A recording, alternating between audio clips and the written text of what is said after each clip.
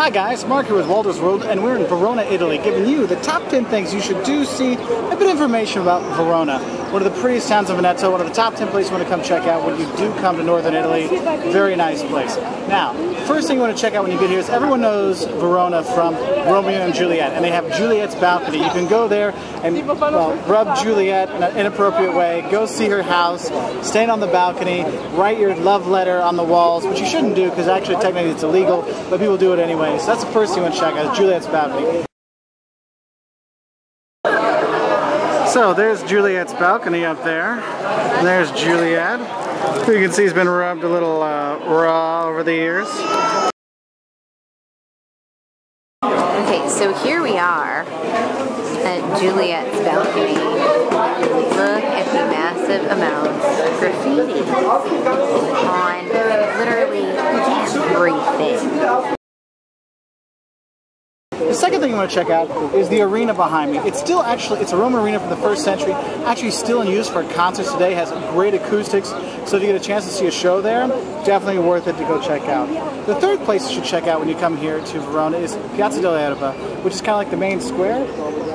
When you go there, basically you have the beautiful buildings around there. You have a whalebone actually hanging between one of the archways. That's where you're going to get all your souvenirs. That's where our little market is and stuff like that. You know, a nice little fountain, all kinds of stuff, okay? So here we are in Piazza dell'Erba, and you can see it was part of the Venetian Republic when you see the lion. You have these amazing work on the buildings.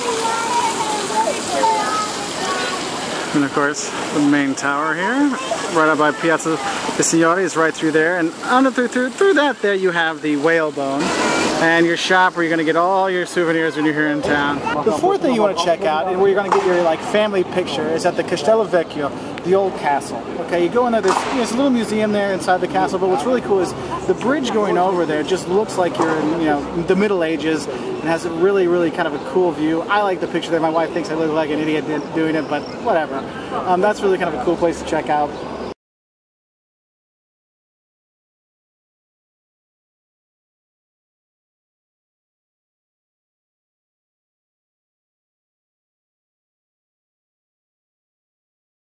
The fifth thing, what you should eat when you come here.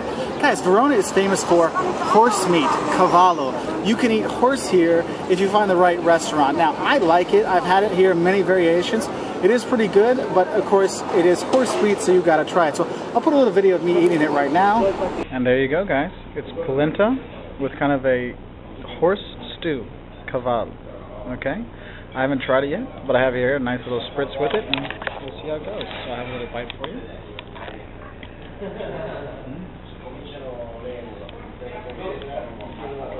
Pretty good, actually. So I recommend it. It's good.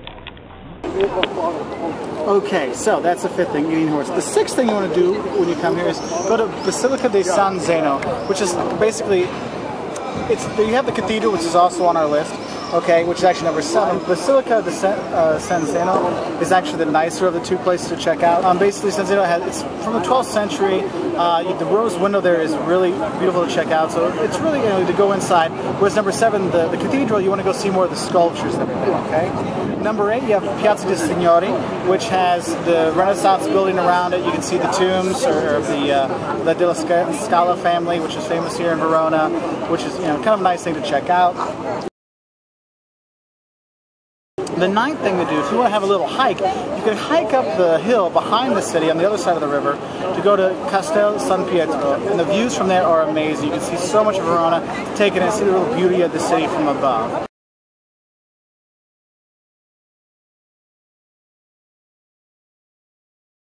And the 10th thing that you actually should know is Verona is very easy to get to.